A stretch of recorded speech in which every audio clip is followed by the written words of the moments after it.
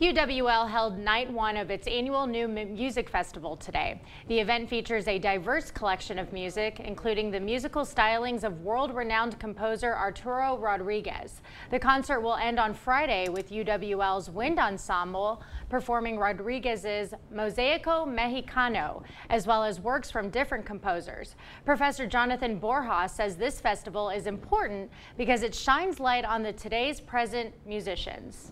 Because it is a way of showing that music is a living art form, that is not just, dead white composers from Europe that we're playing. We're playing composers who are living, composers who are coming from all parts of the world. All three nights are free to the public. Doors will open at 7:30 p.m. for the two remaining nights.